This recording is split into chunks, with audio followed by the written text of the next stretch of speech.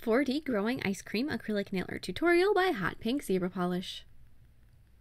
Hi everyone! In today's video I'm going to be showing you a growing ice cream 4D nail art tutorial. So it's the top scoop of the ice cream is 3D and then the subsequent 2 scoops are flat, but when you pull out the top one it grows. So you can have a 1 scoop, 2 scoop, or a 3 scoop cone. It's a pretty easy design that's very wearable. I normally, if I was wearing this, I would keep it on the 1 scoop and then just to kind of show off, I'd show off that it can be 2 or 3 scoops as well. So it's up to you. It's just kind of a fun, simple, summery design. I hope you guys like it, and don't forget to click subscribe, see all my future videos as well. So to start with, I'm going to begin with an overlay of clear acrylic. Because of the way that the little pocket for your ice cream is made on top of the nail, you do really pretty much want to paint this with a layer of gel polish so it doesn't get too thick. And so it doesn't really matter what the color is of the base of the nail. It's just for strength, it's not for anything else. So you can use whatever color you like. And then I'm going to be filing the nail into shape with my e-file and just making sure that it is nice and smooth and not too thick, because like I said, it's got this pocket on the front of it, so this nail is going to be a little thicker and a little bit less sleek than some. So as thin as you can get this nail without sacrificing the strength, that's how you want it to be.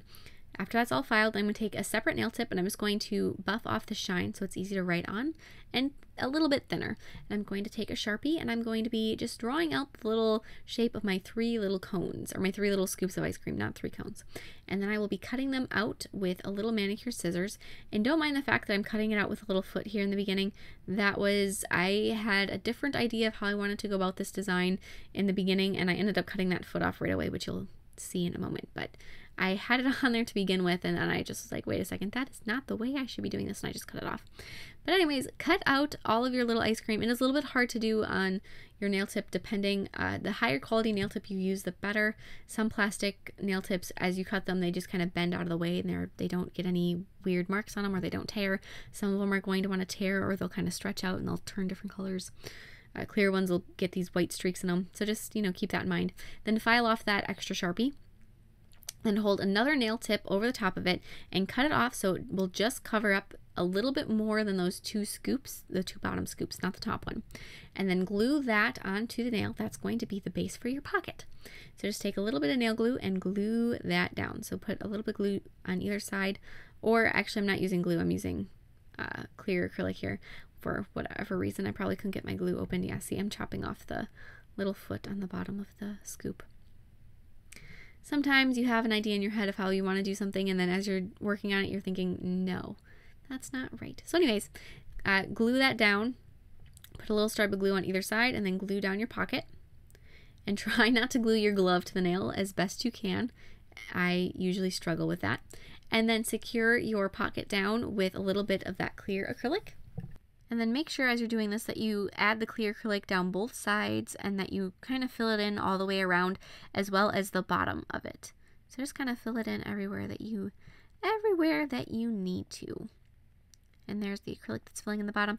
You want to, as you glue down your pocket, you want to make sure that it stayed the same thickness all the way down, so it's very easy to glue them down where they're wider at the top and then they get thinner as it goes down.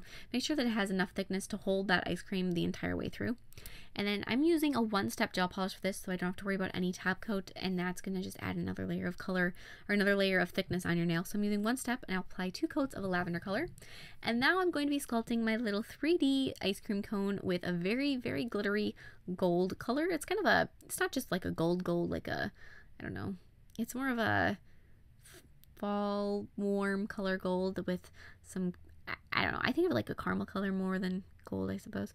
After that's done, I'm going to be taking some black paint and adding a crosshatch going across the top of it to make it look like it's got that waffle cone shape, as well as an outline, and then apply matte top coat over that just to protect the paint. And then on your little ice cream scoops, that little piece of nail tip that we cut into that shape, I'm going to be adding some green color 1-step gel polish to the bottom for a mint kind of ice cream, and then above that I have just a cream color, say it's French vanilla or something, and then on the top it's going to be strawberry. And then with the strawberry, it's actually done with acrylic, so it's 3D, and I placed a red rhinestone in the center of that to make a little cherry. And then with black paint, I'm going to go through and add the little details on my ice cream cone. So for the bottom scoop, like I said, I thought green, kind of like a mint color. Then I'm going to be adding some brown chocolate chips. On my French vanilla, I added just some little purple sprinkles on there. And then on the top one, I didn't want to add anything else, so I just added a couple little outlines to make it a little bit more defined, and then apply a layer of gel sealer over your ice cream cones, and that is it. This is a very easy design. Like I said, if I were wearing it, I'd probably keep it just the top scoop down and then expand it whenever I wanted to show somebody, but otherwise wear it just like it was there. So I hope you guys like this as much as I do, and please share any recreations with me on Facebook or Instagram, and comment with your favorite kind of ice cream. Mine is green tea. I love green tea ice cream. I could eat that every day. I probably shouldn't, but I could. And I will see you in my next video. Bye!